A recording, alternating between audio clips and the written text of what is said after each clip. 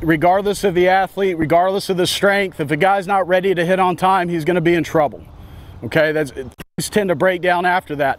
I don't even like guys thinking about timing up a pitcher.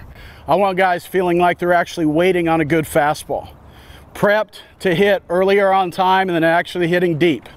Okay, so we're going to overemphasize the movement of actually getting loaded here. So he's going to do the first drill here. His feet are going to be at the front of the box. He's going to step back aggressively to the back of the box. Okay, and he's going to actually force himself to feel himself getting gathered in this back hip. Now when he steps back, as soon as this foot strikes the ground, his front foot is going to come up. Okay, I'm encouraging for him to actually lift his foot in the air. I think a lot of times we talk about a hitter needs to get his foot down. It needs to get down on time. It needs to get down. Okay, the foot can't get down until it gets up.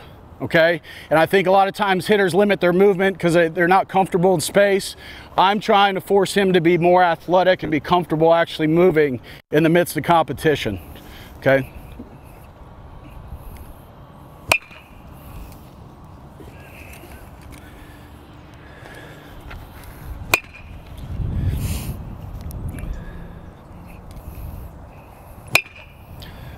The second drill I would do to emphasize the load would be what I call it the Malone. I got it from Scott Malone, the head coach at Corpus. I got it from him the first year we started coaching together.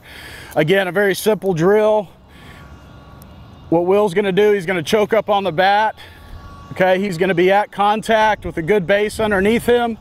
Okay, and when he's ready, he's gonna pull the bat back. He's not gonna sweep the zone. He's gonna come straight back up, and about the time his hands get past the midline here, he's got to visualize there's a string from his knob to his front foot, and when he pulls his hands back, it's gonna pull his foot up for him.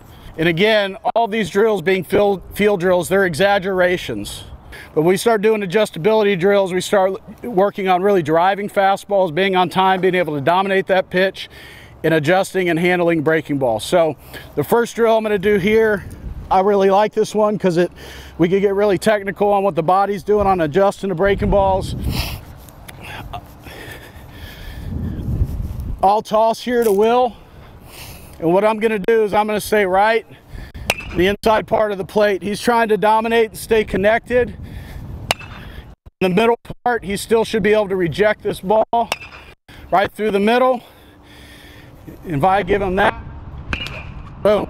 He's got a slight hesitation, just in the same way that it would be in the game when the ball starts to spin.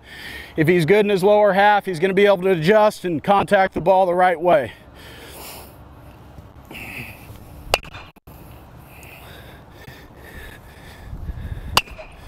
Good. Now he had a little bit too much of a pause there, okay, but it's early in the morning.